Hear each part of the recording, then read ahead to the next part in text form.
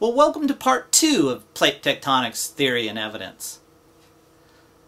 Hi, welcome to Exploring the World Ocean. I'm Sean Chamberlain. Welcome to part 2 of plate tectonics theory and evidence. In today's lecture, I'd like to talk a little bit more about the evidence that supports plate tectonics. In our previous lecture, we talked about what is plate tectonics and sort of how does it operate on the face of our planet. We also talked about how plate tectonics accounts for many of the features that we see on Earth. It can explain volcanoes, it can explain oceanic trenches, mid-ocean ridges, the origins of the Hawaiian Islands, it can explain earthquakes. Today what we want to do is take a little bit closer look at the actual evidence that supports plate tectonics. Just because we have trenches and mountain ranges and volcanoes and earthquakes and those kinds of things isn't in and of itself enough evidence. So let's kind of take a look at what pieces of evidence lent support to the theories of plate tectonics and its ultimate acceptance in the 1960s. Well, it first started out as an idea that the continents kind of move about, and this was first proposed by Alfred Wegener, who was a German meteorologist. Wegener looked at the continents and looked at other pieces of evidence and suggested that the continents move, or at some time in Earth's history had moved, that they drift, and he wrote a book called On the Theory of Continental Drift. He actually presented in that book several different lines of circumstantial evidence that the continents were once joined together and had moved apart since that time. But unfortunately, being a meteorologist, being a European scientist who kind of looked at things a little bit differently than the American scientists, and generally the whole idea of continents moving around just wasn't appealing to scientists in 1915 when Wegener first proposed his idea. And so it was generally scoffed at and laughed at, and Wegener died in a trip up to Greenland in kind of obscurity at the time. But as we'll see, as fate has it, Wegener was right. Well, Wegener first noted that the continents fit together, and if you've ever looked at a map, and maybe as a young school kid you looked at a map and said, hey, if we slide South America over to Africa, they kind of fit together. Who wouldn't have noticed that? Map makers had noticed that for hundreds of years prior to Wegener. So just that idea that they kind of look like they fit together, even though it's not sufficient evidence, is a good start. Wegener took a little bit closer look. He looked at rock formations on opposing coasts of South America and Africa. They were the same kinds of rocks. Well, how did that happen? Why would you have the same kinds of rocks on two continents that were completely separate from each other if at one time they weren't joined? And he also looked at fossils on the different continents. And what he found was the different kinds of animals or different kinds of fossils that you found on the different continents could only be explained if the continents were at once joined together. And he took a view of it like this.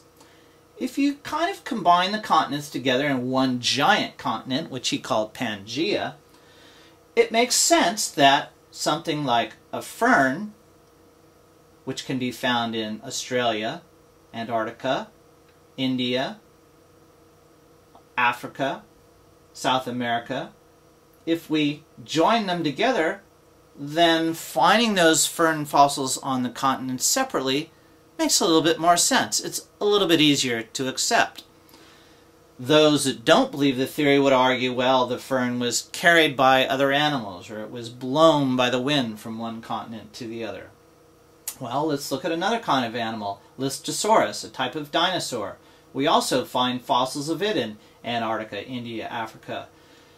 How did that animal get from one place to the other if the continents weren't once joined? And of course, opponents would say, well, they took a ride on a log during a storm, or they swam from one to the other. And we can look at this with other types of fossils, Synanathus, same kind of thing. We find it on South America and Africa. And note too that it occurred on South America and Africa. We find Synanathus fossils right next to each other. We didn't find them over here, which wouldn't have helped us at all, but we found them in a broad zone that makes most sense if the continents are joined together. And one of my favorites, Mesosaurus, one of the sea reptiles. really voracious predator. We find it as well. We find fossils of these organisms in Africa and South America as well. How else do we explain the distribution of fossils if the continents weren't once joined? That was a question Wegener asked. Other people said, there must be another explanation. The continents can't possibly move. Well, in those early 1900s, seismologists were starting to set up instruments to record the seismic waves that move through Earth, and you felt those seismic waves before. You felt the jolt of the primary wave, and then the kind of rocking and rolling of the secondary wave. And it's those two types of waves, those S waves and P waves, that tell us something about the interior of the Earth, because they travel through the interior of the Earth in a different way. And we're not going to get into the details of that, but suffice it to say that on the basis of how those waves travel through the interior of the Earth, and looking at seismograms from different places around Earth, scientists pieced together this three-part structure of Earth that we talked about earlier: the crust, the mantle, and the core. And in the early 1920s, in the late 1920s, British geologist Arthur Holmes proposed the idea of mantle convection. Just like a boiling pot of water, he proposed that the mantle, through heating and that sort of overturning of that mantle material, pulled the continents, or pulled the crust apart, made them move, okay, in that sort of sense. And so, even though Wegener's ideas sort of died in obscurity in 1920s, some aspects of that were still being entertained. And this famous British geologist, Arthur Holmes, proposed that as possibly a way that continents could move. He didn't have any evidence for it at the time, but at least it got people thinking in the right direction. And here's kind of what that looks like. And this is a figure you can find on the USGS site. As that molten material heats up, it moves the plates apart at oceanic ridges, and then the plates cool and subduct at the plate boundaries in subduction zones. Another thing that came to pass was in the 1930s, really, in 1940s through 50s, as a result of echo sounding, a technique used to look at the seafloor and measure the depth of the seafloor that we'll talk a little bit more about in the next chapter. Oceanographers discovered a mountain range in the middle of the Atlantic Ocean. Two oceanographers in particular, Bruce Hees and Marie Tharp, produced a map that showed a clearly visible mountain range in the middle of the ocean.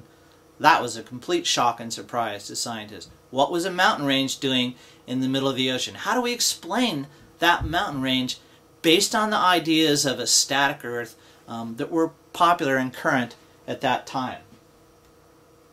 And if we look at a world ocean map from modern times, here we see this vast mountain range, the oceanic ridges, that wraps around our planet like the seams on a baseball, it's been described. Where did those come from? What theory of the Earth could explain those?